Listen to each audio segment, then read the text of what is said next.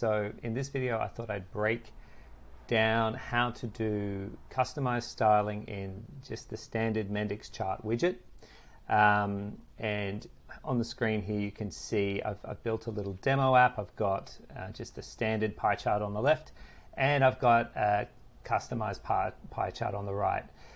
The customizations I've done here are, I've added the hole to the pie chart to make it a donut chart.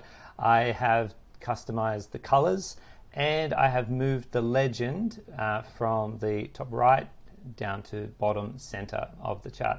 These seem like really simple customizations.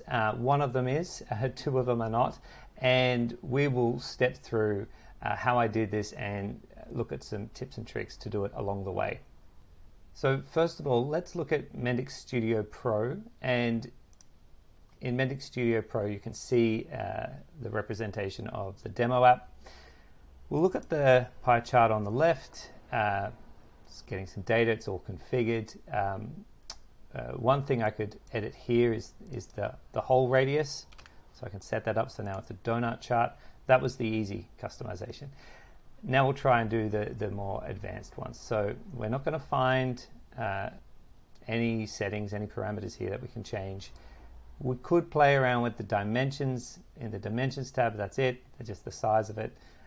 We have to head over to the advanced tab, and we're going to start to be able to play around with the custom layout field. Now the real challenge here is, what do we put in this field to get the chart to change and customize and style it?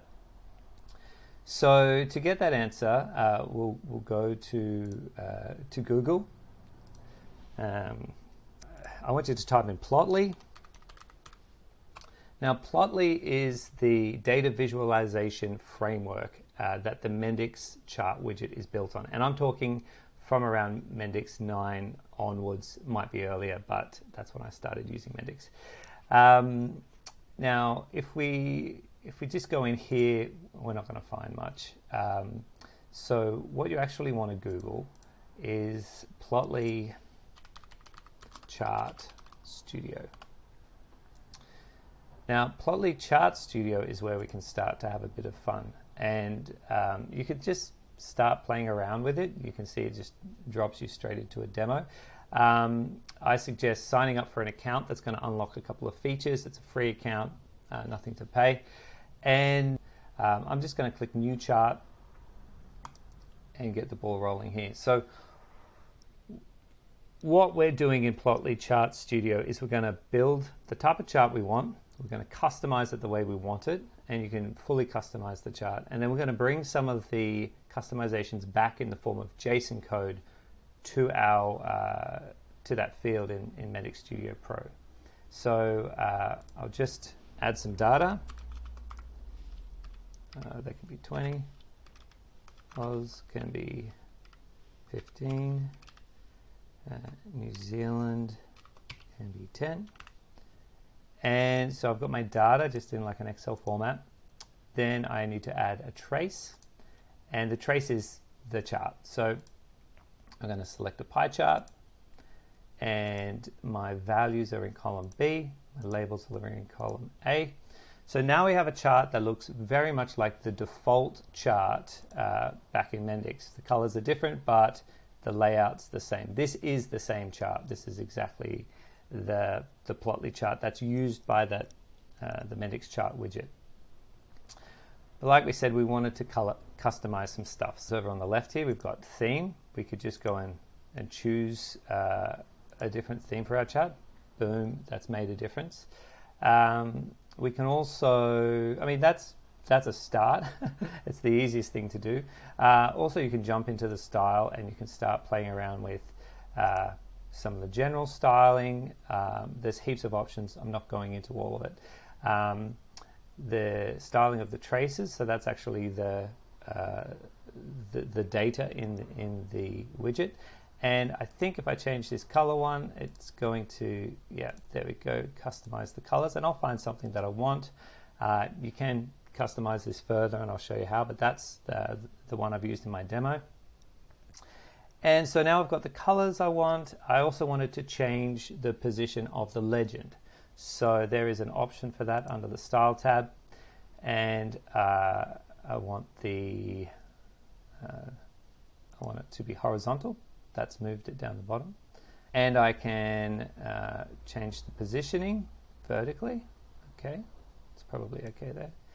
And the position left to right. So I can get it just where I want it. Maybe move it down a smidge more. Whoa, wrong way there. Okay, so that's looking better. And I'm not going to worry about the hole because we can manage that in the widget. So this is looking roughly like I want. And of course you could play around with this for a long time. You could get everything looking pixel perfect. Now, I've made the changes here. How do I get them back into Mendix? If I go to, there's a section here called JSON, and there's the tree. I'm going to be able to start looking through the JSON, kind of the structure of the JSON that is going to affect the styling. So everything I want is in the, well, in this case, is in the layout node of that tree. And if we scroll down a little bit, we're going to see things like pie colorway. So that's actually all the colors that we're seeing in the pie chart.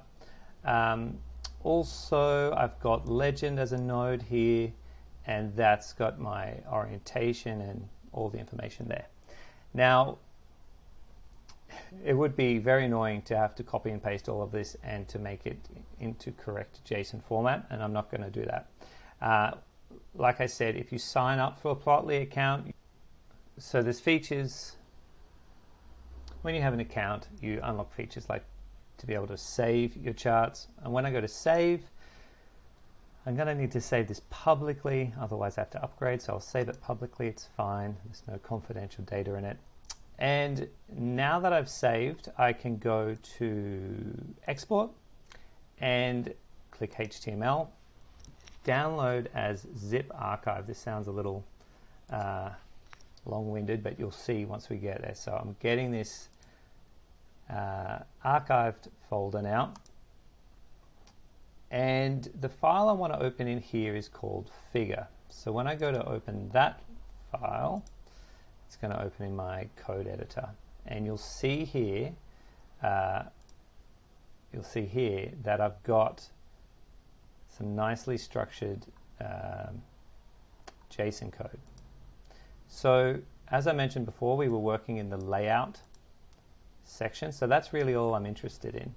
And if we scroll down here within layout, we're going to find some of the things that I'm interested in, such as, let me close some of these. I don't care about the template.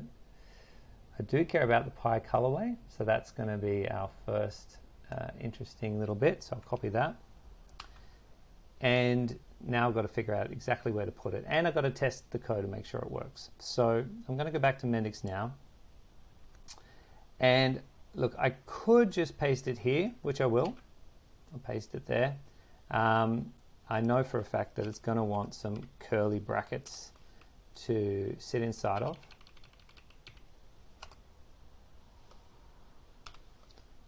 And I'll click OK. Now I'm going to rerun the app.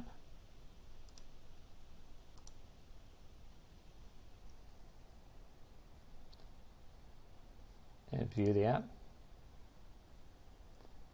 Okay, so now I've got something that's looking a lot closer. I've got the colors right at least. I've got the whole. I just got to move that legend. Now, something here that's worth a mention is that in the chart widget, there's a little option here under General called Enable Developer Mode. I've got it set to yes. So when I go back into the app, you'll see I've got this little toggle editor here. This is super handy, and it's going to allow you to see changes you make in the code on the fly so that you can test out what you're doing in real time and then take those changes into something that's more permanent. So what I'll do here is I'll apply the legend changes. So I'm going to go back to Visual Studio Code. I'm going to look for my legend, which is here. I got some code for the legend here. That looks like, roughly looks like what I want. copy that back into my browser this time, because I can just paste that code in below this section of code. And it's not happy because it's got some, it'll show that it's not happy. That little X there is showing me it's not happy. Also, I need to insert a comma so that it knows that there's another style here. And it wants a curly bracket at the end.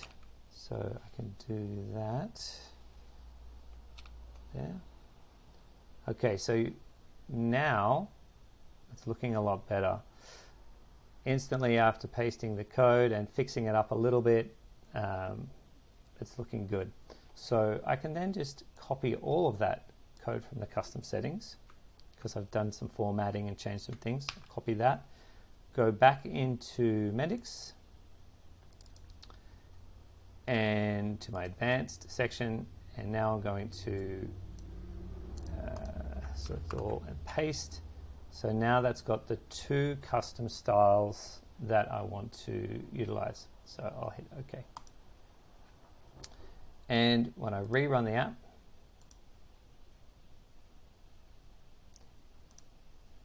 I can see that it looks great. It looks identical to sort of how I wanted it to look. And the only thing you wouldn't want to do here is have the toggle editor thing available to users. So before you push your code changes, you would want to go in and turn that option off, just like that. And I'll just rerun real quick. And now there's no user clickable way to open that style drawer. So that's looking good. Before we wrap up the video, I want to show you one more handy styling tip. So when we go back into the Mendix Studio Pro under Advanced, you'll see that there's an option here called Enable Theme Folder Config.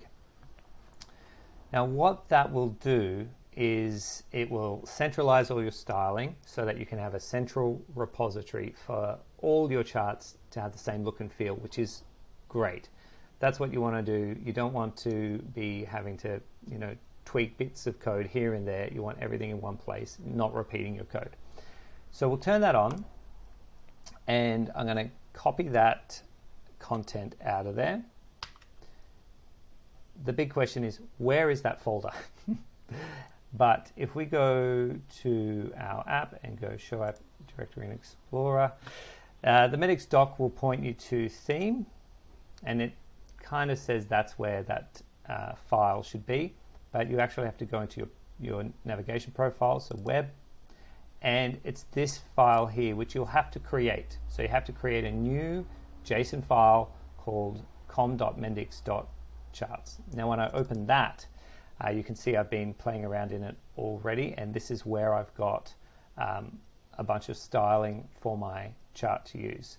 The important thing to remember there is the location of that. I'll link to the documentation. I'll link to where that file should be, and that will allow you to then use one set of styling across all your charts. So if I open this chart and I make sure that we're using the theme folder, and I'll open this chart, I think it's already using the theme folder. It says no, so I'm going to say yes, and I'm going to get rid of the content from there. One thing to note is that anything in here would still potentially be used. The theme folder takes precedence over this, or preference over this. So if you've already got a style declared in the theme folder and you have the same style but maybe with some changes here, the theme folder will override it. However, if the style is not declared in the theme folder, the content here in the custom layout will be used. But I don't want to do any of that. I just want to republish the app, and if this is done correctly, both these charts should still look identical. They look different because it's a different styling in the theme folder, but they do look identical. So just to recap, when styling charts in Mendix, make use of the Plotly Chart Maker tool, export the Plotly Chart Maker content so that you get the correctly formatted JSON, bring it into the app. You can use the toggle developer mode to test out your changes. You can paste it directly into the custom layout field, or you can go and create a custom styling file in the theme folder. Thanks for watching.